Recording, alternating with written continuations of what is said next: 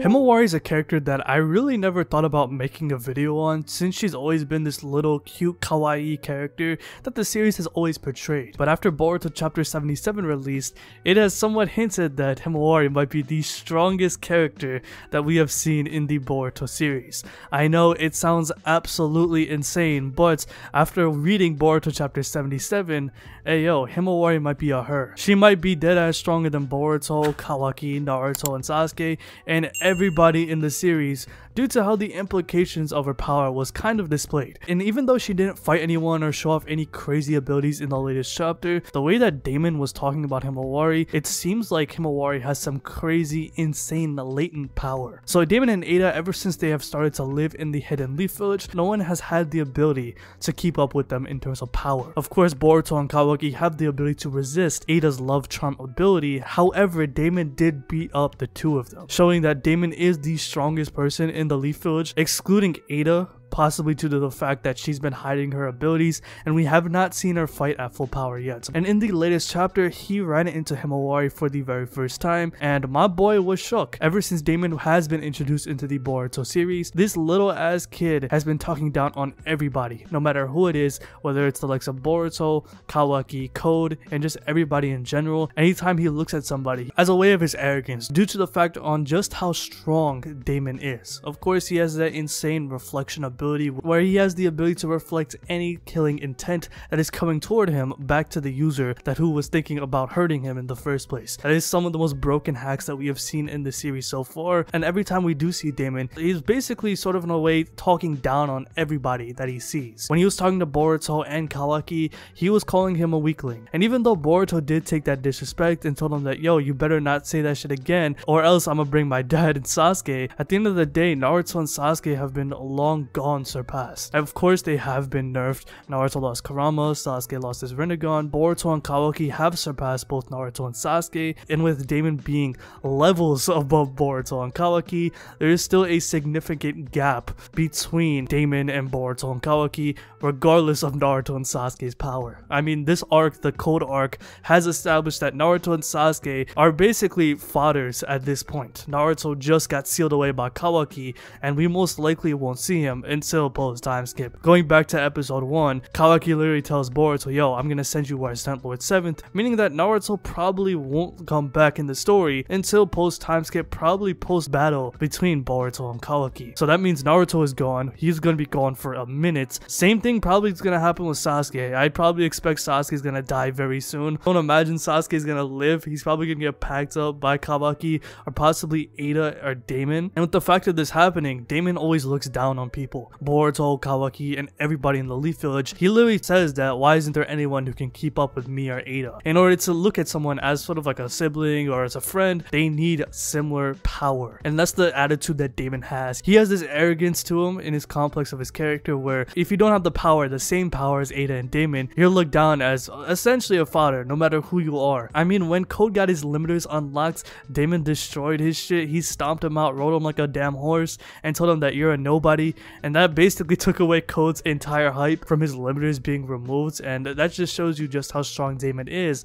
And once he ran into Himawari, his entire attitude changed. Like I said, my boy was shook when he saw this little cute kawaii little girl shopping for some bread and tea for Hinata. It was absolutely insane, considering that once Damon saw her, his entire expression changed. Himawari, like I said, has always been portrayed as this cute character. She hasn't really been shown to do that much, but we know that in the past, especially in the anime has gone out of its way to show just how strong Himawari is. Of course, we know that she did knock out Naruto during the Hokage inauguration, but I think everyone who saw that scene, whether it was in the manga version or the anime, we all thought that it was just a gag. Of course, Himawari is strong. She has that Uzumaki Hyuga genetics, so that definitely comes into play, but her knocking out Naruto, like I said, everybody thought it was a gag, but after seeing Damon look at Himawari like that and saying that Himawari has a crazy intensity to her power, it sort of begs the question just how strong Himawari is. It sort of hinted that Himawari is even stronger than Boruto and Kawaki, considering that Damon was talking down on Boruto and Kawaki ever since he met them, and then the second he meets Himawari,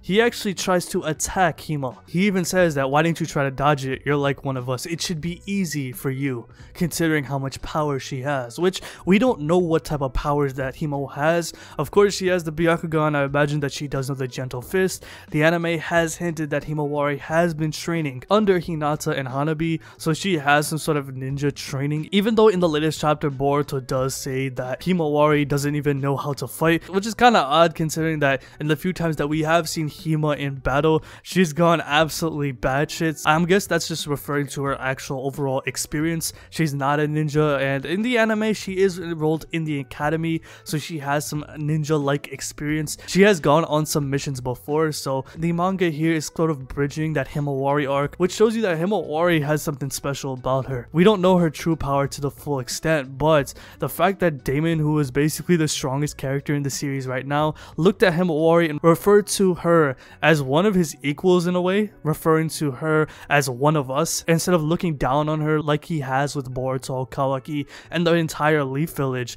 The fact that he did this shows you that Himawari has some sort of power that we just don't know about. It probably has to do with her Byakugan. We've seen her Byakugan in power, we know what she's able to do, and with the fact that she has the genetics from the Uzumaki and Hyuga clan, what if she has some even crazier powers like the Tenseigan, for example? I wouldn't be surprised at all if we see Himawari in battle very soon. Like Boruto said, she doesn't really have any combat experience. She isn't a ninja, she isn't a shinobi by law. The anime has been shown that she is interested in becoming a ninja, and with the fact that Hinata has been sealed away, Himawari will have no choice but to fight. And of course, I did make this comparison in my chapter review. Himawari is sort of like the Gohan of the Boruto series. Both characters with Gohan and Himawari in the beginning of the series at least have both been portrayed as this cute weakling type of character. Damon even sees Himawari as this weak type of character, but after further examining her power just by looking at her, she has some sort of latent power, and I wouldn't be surprised if we saw Himawari just pop off, just like how we saw Gohan in the beginning stages of DBZ, where he goes absolutely bonkers, especially in the fight against the Raditz and Frieza. We've seen that potential there. Himawari has some insane potential that we just don't know about, and at some points when we see her fight, which to be honest with you might be against Kawaki, since Kawaki just sealed away the two of her parents, this might be some insane setup right here. We might even see a fight between Damon and Himawari, since it's sort of setting up the fight between the two of these characters. Boruto and Kawaki have absolutely nothing when it comes to fighting Damon. Damon took them out pretty easily, and even though they weren't at full power, I'd imagine that if they were at full power, it would have been the same result. The fact that Damon saw Himawari as some sort of an equal or just a threat in general, it shows you that Himawari has some sort of latent power that we just don't know about, man. It's some of the craziest shit that I've read. I'm actually pretty excited to see Hima in battle. It's crazy for me to say this considering that I had my doubts, bro. I'm not gonna lie, I gotta apologize in advance. I had my doubts on Himawari. She wasn't really a ninja, she really hasn't done anything significant in the series, but this setup alone,